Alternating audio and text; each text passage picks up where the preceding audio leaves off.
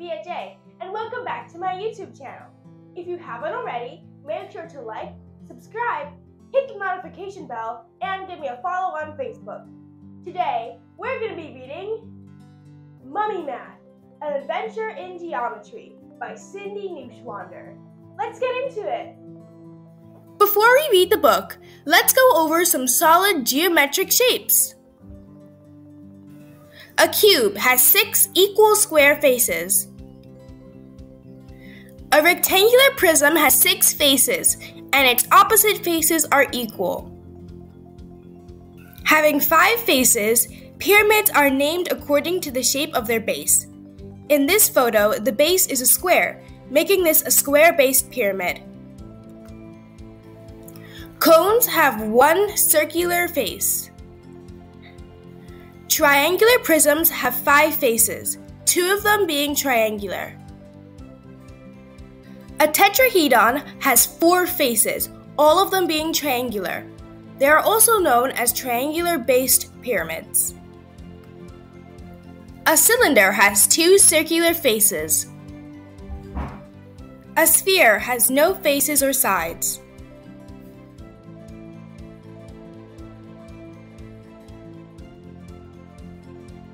Woohoo! Cheered Matt Zills. We're going to Egypt. I want to explore pyramids and see mummies. I'm going to learn how to read hieroglyphs so I can unlock the mysteries of the tomb, said his twin sister Bibi. Matt and Bibi's parents were famous scientists. Their family had been invited to Egypt to help find the mummy of an ancient pharaoh.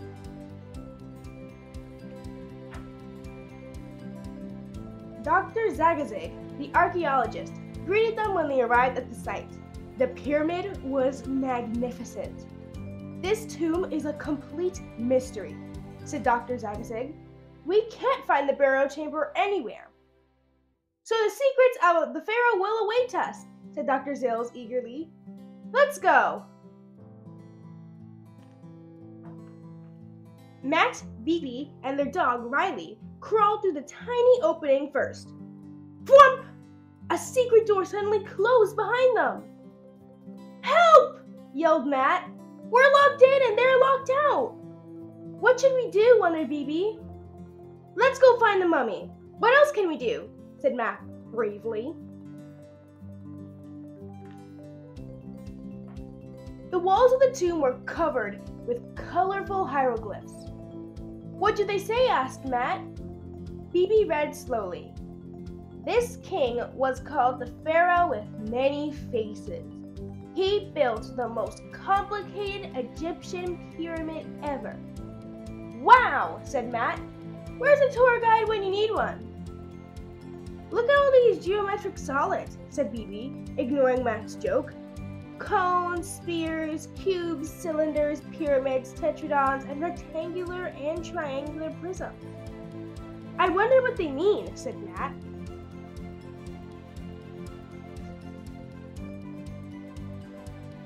Here's a mysterious message, cried Bibi. It says, there are many faces inside this pyramid that can guide you to me. Follow them. Matt, this is a clue to finding the pharaoh. Where do we start? There's a lot of faces on this wall, said Matt. He was looking at a painting of some ancient Egyptians. They're all pointing left. Let's go that way.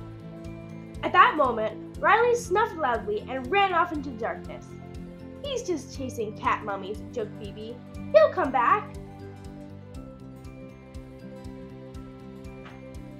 Matt and Bibi turned left. Suddenly, the ground opened under them.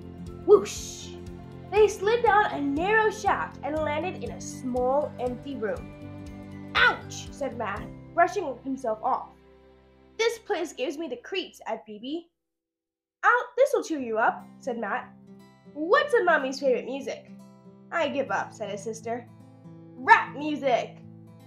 Matt, your corny jokes aren't helping us to find the pharaoh or the way out. Face it, Bibi, said Matt. We're totally lost. Face it! That's it, Bibi said excitedly. That's what the pharaoh meant. Matt was confused. If you think about faces, what do you think of? Asked Bibi. People, said Matt, and maybe mummies too. What else has a face? Remember that first picture, cried Bibi? The flat sides of a geometric solid are called faces. A cylinder has 2 round faces, a tetrahedron has 4 triangular faces, and a cube has 6 square faces. So the Pharaoh's clues are the faces of solid shapes, said Matt, not people's faces. The twins walked up a steep corridor. Here's another clue, said Bibi. A single face shows the way. This painting showed a mason cutting a large block of limestone. But that block is a rectangular prism, said Bibi. It has 6 faces. That's 5 faces too many. The guy shaping the stone looks like he's holding an ice cream cone, Matt giggled. That's the mallet they used to chip away the rock, explained Bibi. But the top part is cone-shaped. A cone has a single face. Let's follow it.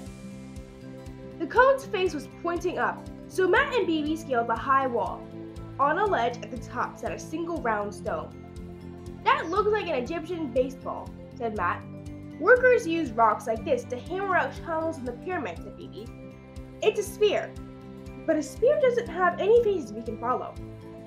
Still, the only way to go is through this tunnel, said Matt, pointing to an opening in the rock.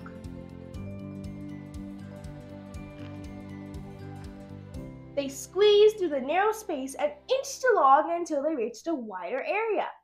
They were dazzled by what they saw. Wow, is this the burial chamber? Asked Matt. No, said Bibi. I think this is the antechamber. It's the room that leads to the burial chamber. It holds everything the Pharaoh might need in its next life. There are lots of things here I wouldn't mind having in my present life, said Matt. Except for this 4,000-year-old bread.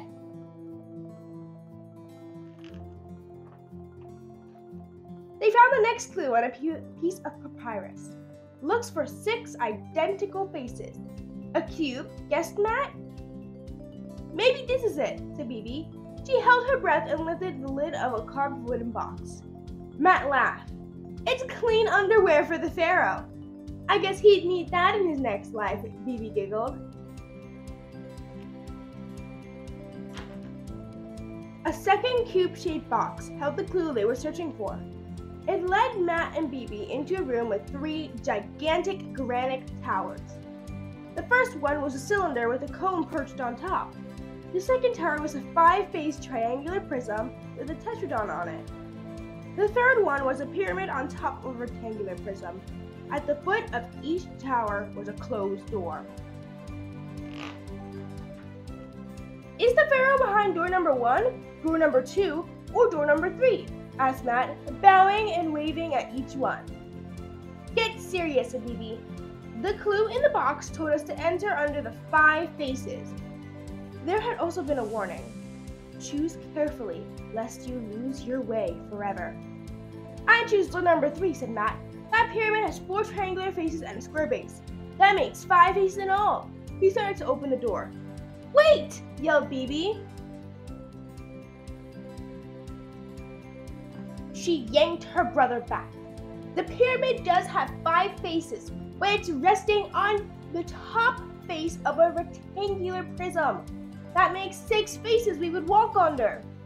I think number 2 is the right door. The tetrahedron has 4 faces, and it's sitting on the one face of the triangular prism. That makes 5. Let's go. Suddenly, they heard a muffled, mysterious shuffling sound. What's that? Whispered Bibi. Matt shivered. A real-life mummy?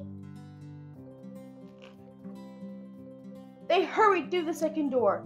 The burial chamber at last. 2 rectangular coffins sat on the floor. The shuffling sound was growing louder. Something had followed them. Let's find this Pharaoh and get out of here, said Matt nervously. Bibi and Matt tiptoed toward the 2 dimly lit shapes.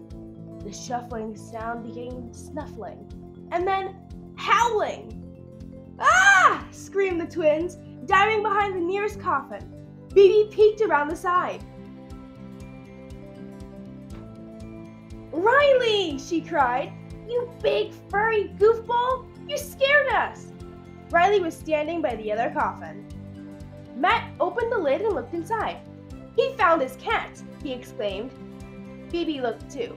"I bet these mummies were the Pharaoh's favorite pets." They opened the first coffin. The Pharaoh's golden burial mask twinkled up at them. "This is the last of the Pharaoh's many faces," said Matt. "But not the last of his help," Bibi pointed out. "There's a map on the coffin lid to show us the way out of this five-faced mountain of stone." Matt grinned.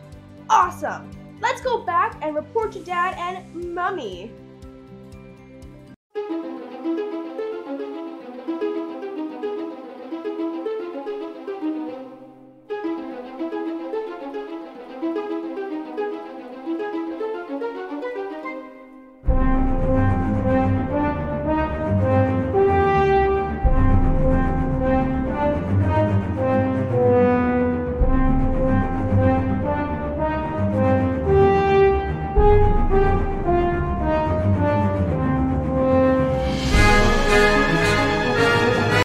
So, mathematicians, what did we learn today?